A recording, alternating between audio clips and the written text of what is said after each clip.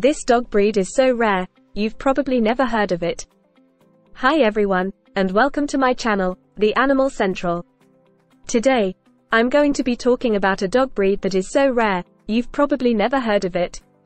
It's called the Azawakh, and it's a sighthound from West Africa. The Azawakh is a very ancient breed, and it's thought to have originated in the Sahara Desert.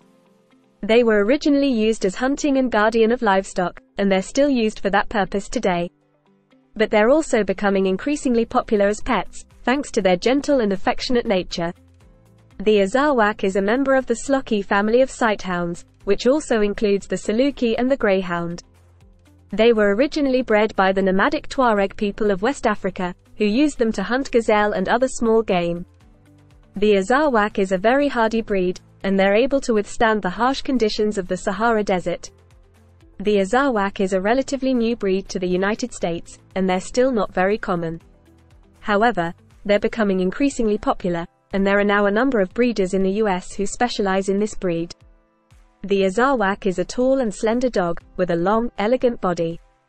They have a fine, short coat that comes in a variety of colors, including white, black, red, and fawn. Their ears are large and erect, and their eyes are almond-shaped and dark. The Azawakh is known for its gentle and affectionate nature, but they can also be independent and aloof. This makes them a good choice for experienced dog owners who are looking for a loyal and loving dog, but who also want a dog that can be independent and self-sufficient.